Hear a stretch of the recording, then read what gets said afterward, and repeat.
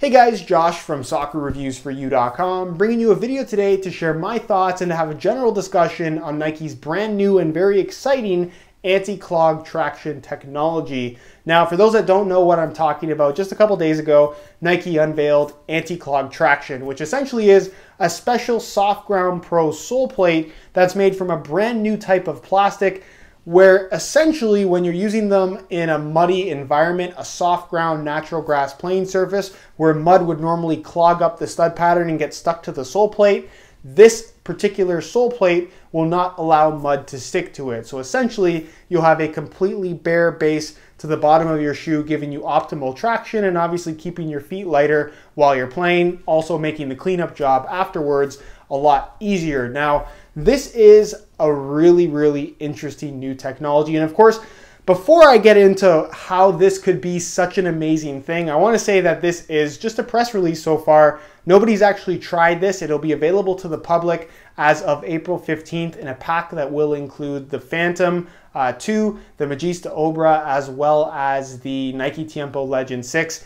No Superfly 4 as far as I know, and no Superfly 5 because it's not out till June 2nd. So as far as I know, it'll be just those three shoes, and it'll be a limited edition, probably limited quantity pack as well, but something I'm very much looking forward to actually trying out. So again, until we've actually tried this out for ourselves and been able to confirm that this anti-clog system actually works the way it's supposed to work, this video could basically mean nothing. But if it works the way it does, it's supposed to, which I believe it will just based on the press release. I don't think Nike would kind of come out and just make all this stuff up for no reason. Then this is, like I said, a really important innovation when it comes to soccer cleats, at least soft ground ones that are going to be used on muddy pitches. So basically the quote from Nike's press release is this: "The beautiful game is not played in beautiful conditions." And that's a great quote because it really explains what this technology is all about.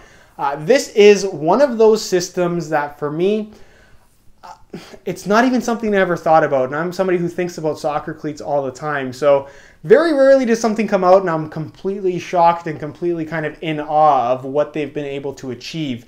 If you really think about it, dirty soccer shoes are just something that you've kind of learned to live with. You play in the mud, your shoes are going to get dirty, you have to clean them off. It's just part of the game. You drive your car around, it gets dirty, you eventually have to clean it. That's the case with pretty much anything. So for Nike to even think about making a material that wouldn't allow mud to stick to it, that to me just kind of blows my mind. I'm really excited to try this out, and I really think this is an absolutely fantastic idea.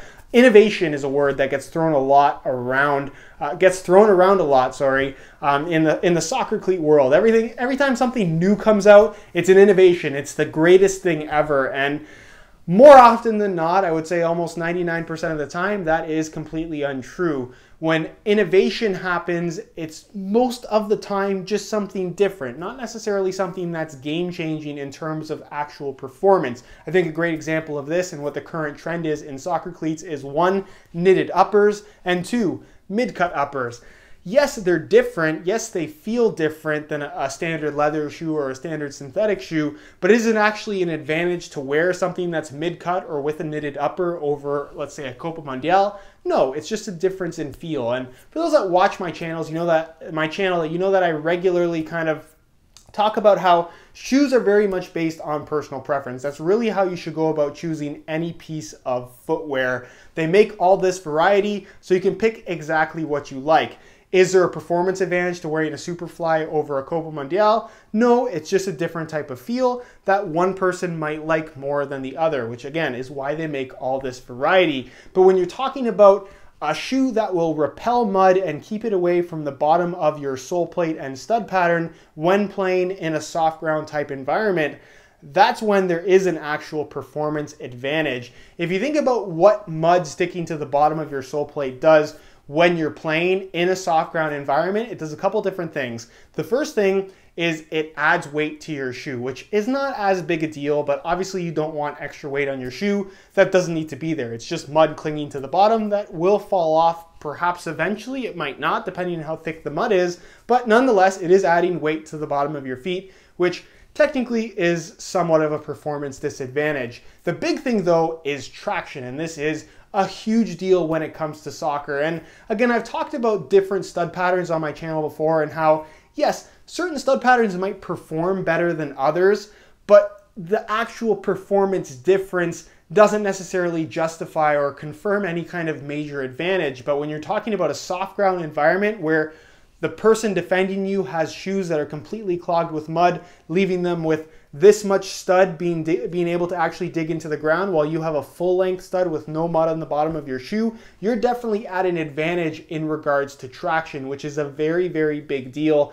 And that's why I think that this is one of those features, if it's as good as Nike is saying it is, it's one of those things that is really going to change the game. And I don't see any other way for brands to just not copy this. It's such a good idea. It's such a smart thing that, like I said, you would want to have on your shoes. If I'm on the market for a brand new pair of shoes and I regularly play on soft ground where it's very muddy and my cleats are always getting clogged up with mud, if I was going to buy a high-end shoe, I would have a hard time justifying not buying a shoe without this technology if it's available. Just because, like I said, I really feel like this is one of those things that it's going to offer a true performance advantage. And like I said, that's not something we really, I almost want to say, have ever seen before in the soccer cleat world. So really, really exciting thing. Will this be kind of a mainstream thing following this limited edition release? I'm not really sure. They never really specified too much about it past this April 15th limited edition pack.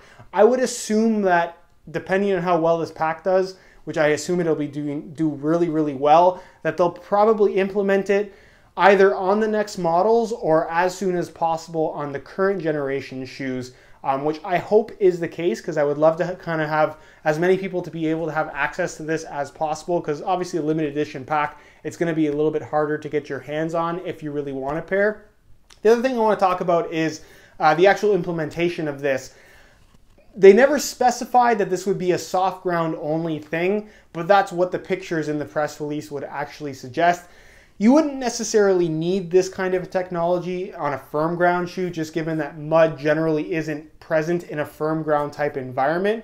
However, a lot of people wear firm ground shoes on soft ground, and just like a soft ground shoe, the firm ground shoe, given that it's muddy enough, will clog up as well. So this is one of those technologies that I would love to see be implemented on their firm ground line as well. Again, they didn't specify that it wouldn't be on future firm ground models, but like I said, the press release would suggest that this is something that's going to be exclusive to their Soft Ground Pro lineup, just given that the sole plate, all the sole plates and shoes that they showed, were actually soft ground shoes. So that's pretty much it as far as what there is to talk about in regards to anti-clog traction technology from Nike. Really, really exciting. And unlike a lot of innovation out there, I think this is one of those things that actually can be a true game changer and a true performance advantage in comparison to any shoe that doesn't have the same technology. Really, really excited to try this out, and hopefully it is as advertised, which I fully expect it to be. I have some confidence in Nike with this one. So